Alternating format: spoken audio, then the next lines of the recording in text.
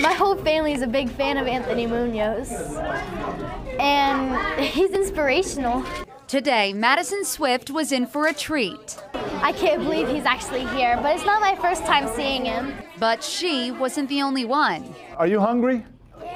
Are you ready to make some pizza? Madison was one of 30 Oilers School students who spent the day with Cincinnati sports hero Anthony Munoz. The group started at La Rosa's Pizza, where they made their own pies. Everybody's going for the cheese, huh? It's really good. I put lots of bacon on it because I love bacon. I'm a bacon fiend. Not only were they given a free pizza, but some were even offered jobs. I love the way you made this pizza. This is beautiful.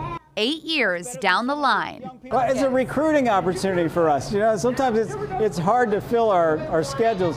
So I'm asking these kids if they want to work here when they get a little older, and we'll give them an application and keep it on file. I'll take these. The Shoegiving celebration stood firm to its name, allowing them to pick out a free pair of shoes from Payless. Just like the kids making their own pizzas, they're also able to pick out the shoes that they want.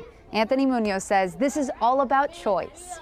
It's just a matter of giving back and allowing these young people to see that we truly do care about them, and we're not just sending the shoes to their school and letting them, but you know, we're making a big deal about them. And for the kids, the shoes and full bellies weren't the only thing they were going home with. I got a signature for my dad because he will freak out when he sees it because he is such a big fan. This Shoegiving provided much more than a new pair of kicks, but a full day of joy for 30 kids on the West Side. In Westwood, Megan Mitchell, WLWT, News 5.